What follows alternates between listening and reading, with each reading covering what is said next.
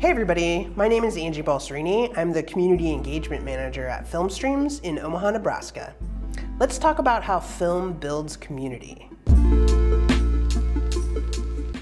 Welcome to Community Connects, our new digital expression of our community development program, which fosters dialogue about important issues in our community.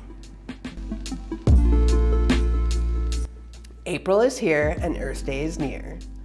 We're going to chat with some folks from some local organizations about how they recognize and celebrate our natural world. Today we're going to talk with Stephanie Finklea, the Director of Education at the Big Garden, and Amy Mather, the Adult Services Manager at Omaha Public Library.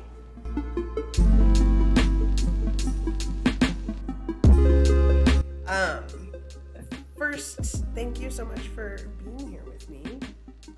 I'm a huge fan of the Big Garden because that is how I learned how to garden last year. So Stephanie, tell us a little bit, tell us about the Big Garden and a little bit about you and your role there.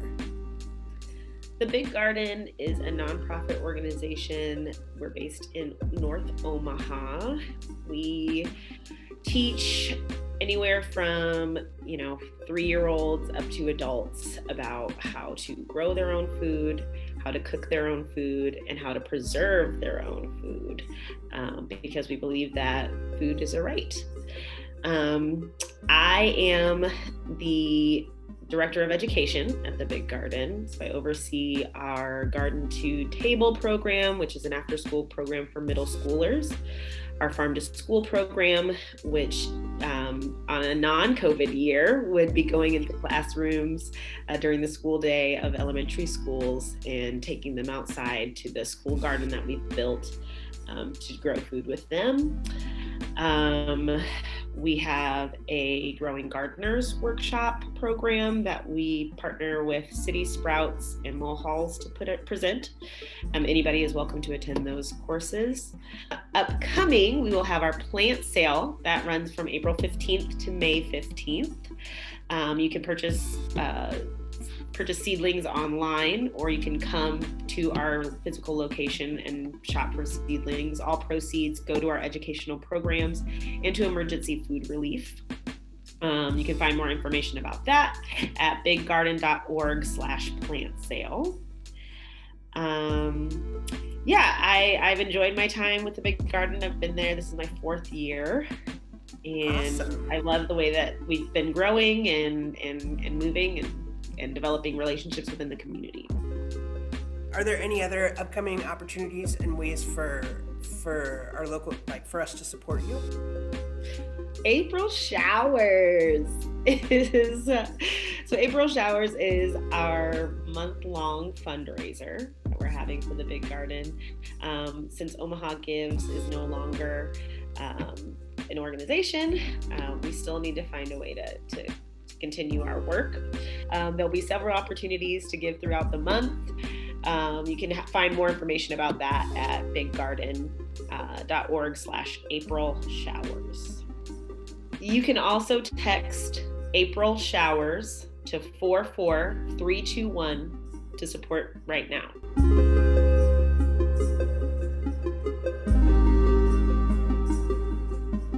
Is a great one about seed saving and the people that are doing that work, called Seed the Untold Story. There's a great documentary that was done about the urban growers in Detroit. It came out in 2011 called Urban Roots. There's one on indigenous food sovereignty called Gather. And then one coming out in 2021 called Rooted, and that is about food apartheid. The term food apartheid, can you tell me more about that? Yeah, so it was food deserts at one time because the thought was that everything was barren and that there was nothing there. But the thing is that deserts are naturally occurring, right? And there are things that do live there and thrive there. So I've heard the term as well, food swamp. But I really think food apartheid really sums up what's happening, because it is an intentional effort. People are intentionally withdrawing those grocery stores. They're intentionally creating inequitable spaces around food. So yeah, calling it what it is, which is food apartheid, is a more accurate term. That this is a system that is working exactly as it was proposed to do.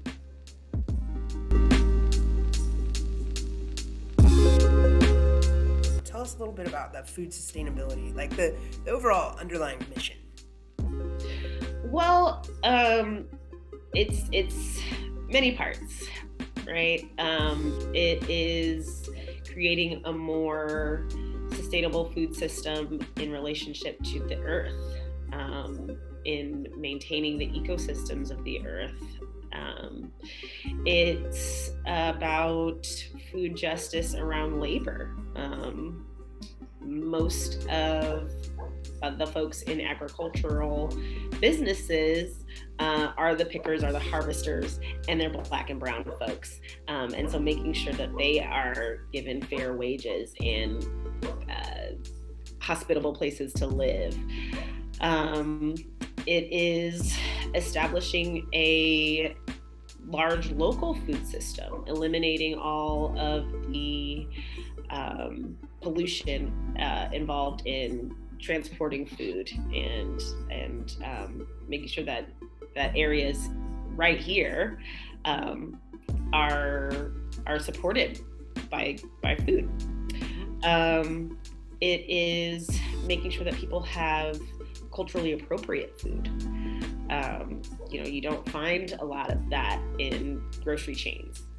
They're catering to the large population, which it's not necessarily Black and brown folks.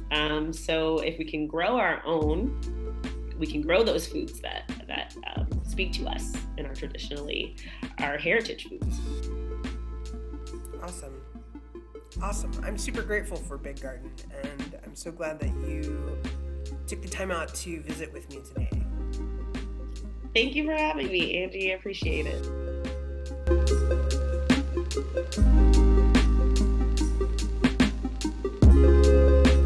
Thanks so much, Amy, for joining us today. Tell us about yourself. Thanks so much, Angie. And can I just say that I love that you are doing this, because I always love the community programming at Film Streams. And this is just a great way to continue to educate and connect with people out in the community. So thank you for doing this, and thank you for having me on. So everyone, my name is Amy Mather. I'm the Adult Services Manager for Omaha Public Library. One of my main jobs here is I oversee a team of 11 librarians each with a subject specialty. So I'm actually sitting in today on behalf of our urban gardening librarian as an example of a subject. So tell me more about the seed library. Sure. This is a new thing, right? I feel like it hasn't always been around. Actually, it has been around for nearly 10 years, and that's okay. It's kind of one of the funny questions that we have been getting in the past year, and I think it might be probably due to the pandemic and everybody going inside and learning and doing different things that they normally haven't done. So our seed library actually started off small, very organically, in 2012. Okay. So yes, and the idea came from Betsy Goodman, who was a mover and shaker in local sustainability, permaculture, and she brought the idea to someone who worked at the library at that time. And we talked about it, we got a team together, we discussed it, we looked at the best practices of what was happening around the country, because seed libraries were starting to sprout up. Love it. Oh, thank you. And then we launched it. And so we have been expanding that, and it has been growing and growing. And literally this past year, so our circulation of seeds keeps growing and growing. And we have, folks can, and all our libraries are open. So that's another thing, just to make sure everybody knows, all libraries are open. And we have actually a seed like library, which is an old card catalog. You can open up the doors and find what you need. And we have those at Benson Branch, Johnson Elkhorn, Millard Branch, and South Omaha Library. But you can order those seeds using your library card and pick them up at your branch, whatever branch that is for you. Do you require people to return seeds? No, we don't. One of the things that we have talked about, though, is that we love the idea of saving seeds. So if anybody is a seed saver and knows how to do it and wants to bring that back to us, we would love to have it, and we will certainly add it to our collection. Do you see more people growing their own gardens, like personal gardens? Yes, I would say yes. However, it's not, we know that our checkouts are rising like all of the time. So our seed growth for circulation has grown every year. And we did see a significant growth over the pandemic. And I do think it's because people just went in to like rediscover different hobbies, how to do something different inside their own home instead of being outside of their own home. So yes, we have seen a huge uptick in that. And I do, I'll be anxious to hear, even though it might be anecdotally, but to see what people are growing. I'm very excited to hear. I know my husband and I definitely grow food. We use the common soil seeds. Some successes, some not successful. And that's what it's all about, is trying to figure out like your own garden and trying to figure out what you can grow and don't grow and what feeds your soul. Yeah. Do you have maybe a film or two that you can recommend to us that is like an essential Amy Mather pick? Oh, well, thank you for asking.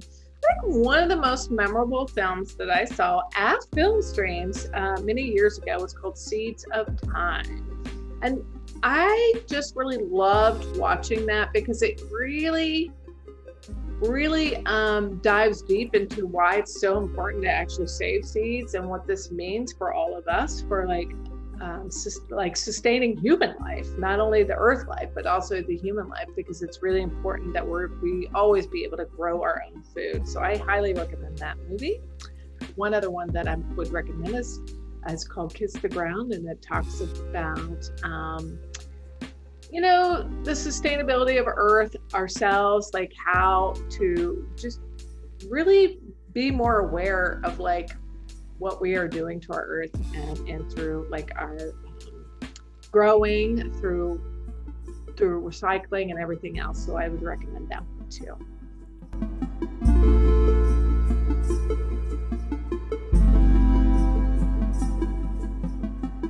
Fantastic Fungi, directed by Louis Schartzberg. A descriptive time-lapse journey about the magical, mysterious, and medicinal world of fungi and their power to heal, sustain, and contribute to the regeneration of life on Earth that began 3.5 billion years ago. Check out the 7 pillars the filmmakers have identified on how you can take action now for a better world to come. Dolores, directed by Peter Bratt. Benjamin Bratt's brother, actually. One of the most important yet least known activists of our time, Dolores Huerta was an equal partner in founding the first farm workers union with César Chávez. Tirelessly leading the fight for racial and labor justice, Huerta evolved into one of the most defiant feminists of the 20th century. And she continues to fight to this day in her late 80s. Princess Mononoke, directed by Hayao Miyazaki. Princess Mononoke might not be the first film you think of when you hear Studio Ghibli or Hayao Miyazaki, but that should definitely change. Charged with an environmentalist spirit, Princess Mononoke is a total gem, complete with super complex female characters, beautiful animation, and a truly poignant narrative. Princess Mononoke is for lovers of anime, environmental warriors, and film nerds who enjoy tough but meaningful narratives. Thanks so much for hanging out with us. If you'd like to get involved in community efforts to celebrate Earth Day and take care of our community, reach out to the organizations that we've talked about. We'll put all of their information in the video description below. Until next time, stay safe and stay connected.